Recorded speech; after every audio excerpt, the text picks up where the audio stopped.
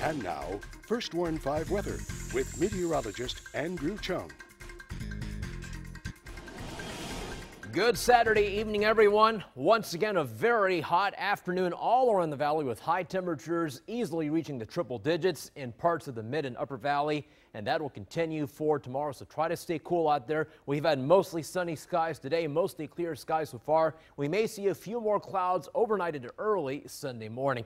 It is still very warm out there with temperatures mostly in the low to mid 80s, but we're still at 90 degrees for you folks in Rio Grande City. It's been very breezy today. Now the winds have come down just a bit, still a little bit breezy, especially in McAllen with a gust of 26. Winds out of the southeast. We have wind gusts of 25 and Weslaco winds sustained out of the south at 17 miles an hour. All right, here's your day planner forecast for tomorrow. We're going to start off very warm at 8 o'clock in the morning with temperatures in the lower 80s, mostly sunny skies.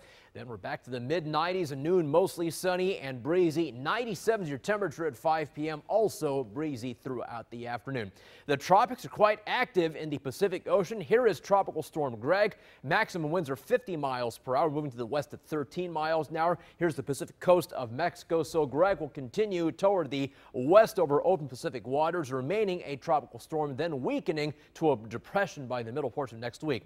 We had Tropical Depression 9E earlier today. It has now strengthened into Tropical Storm Hillary. Maximum winds are 40 miles per hour. Here's the Pacific coast of Mexico once again. Hillary is moving to the west-northwest at 14 and should become a hurricane by next week. The track keeps it offshore. However, we are looking at a good chance of high ocean swells and heavy surf along the Pacific coast of Mexico over the next few days, right through next week. And here is Tropical Depression 10E. Maximum winds 35 miles per hour. 10E is expected to remain, of course, over open Pacific waters, but become a tropical storm by next week. Back home in the U.S., the reason for our very hot weather in Texas and the valley is thanks to this big upper level ridge, this big dome of stable air. So that air is sinking, and as it sinks, it compresses and warms, and that's why the temperatures have been so hot for the past couple of days. And note this little upper level low bringing some rain to Louisiana. Sadly, it stays to the north of us, so for us, our rain chances are pretty much zero for tomorrow and for Monday. Now, by Tuesday and Wednesday, there may be a little bit more moisture available to give us a slight chance for some spotty showers or thunderstorms, but the key word is slight. We're only talking about a 20% chance of a shower or thunderstorm for your Tuesday and Wednesday. In any case, it will still stay hot with high temperatures in the upper 90s to triple digits for next week as that ridge of high pressure controls our weather for the next couple of days. On the water, we'll have winds out of the south to southeast at 10 to 20 knots. Small craft should use caution both on the Bay and the Gulf waters. Your next tide is a high tide at 6:16 tomorrow morning, and the seas are 2 to 5 feet. Those bay waters, by the way, are choppy.